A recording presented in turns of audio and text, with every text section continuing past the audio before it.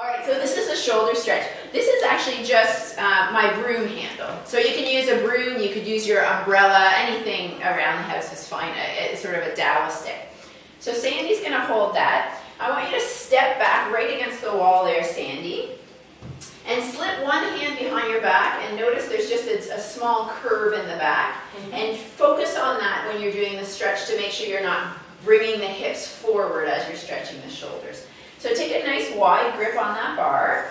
Yep, that's perfect. Relax the shoulders down and feel that nice, gentle, natural curve in the back. And you're just going to lift the dowel up.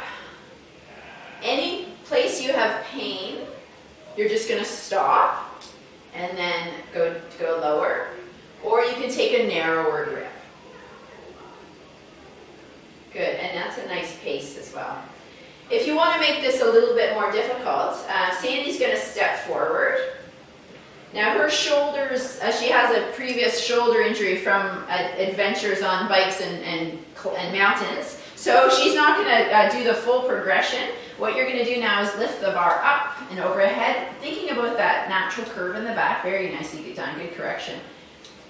And if you'd like, you can bend the elbows a little bit, just, yeah.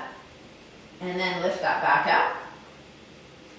And as Sandy's shoulders get more and more flexible, she's going to have more of a straight arm as she brings that bar back.